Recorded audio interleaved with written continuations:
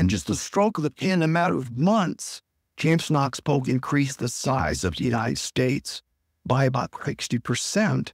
C to Johnny C, and he became incredibly popular. And he doesn't get a lot of credit for that, unfortunately. He's at the time, we came time to him to run for re-election. People said, you have to run. You have this popularity. Both sides want you to run. He said, I'm not running. I said, I was only going to run 4 years. Yes, served for 4 years. I served my 4 years. I'm going home. And he went home and sat on his porch in Tennessee and Rockney, died of cholera in 30 days. It's interesting how that works out.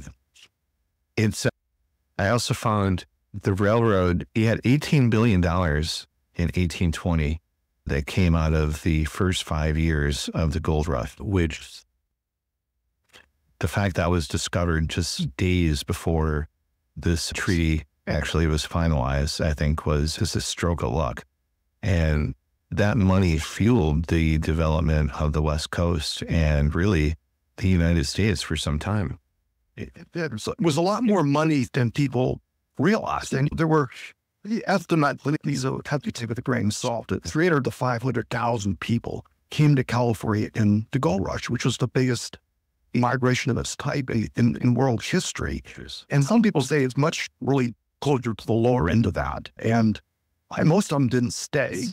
And so only a portion of that actually went to pan for gold. The others went to become ranchers and farmers and merchants and stuff. And some say that at top, there was 150,000 that actually panned for gold, at least a little bit.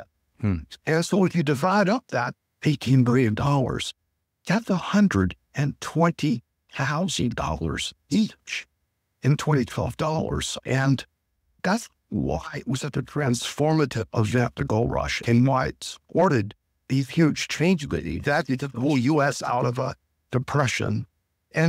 But when we translate that, it's important to understand that the purchasing power of things was very different, and manufactured goods were very expensive. And like guns and stuff were incredibly more expensive then, but food items like beef were very much cheaper. So the purchasing power was a different kind of analysis. But anyway, I said, it's an enormous amount of money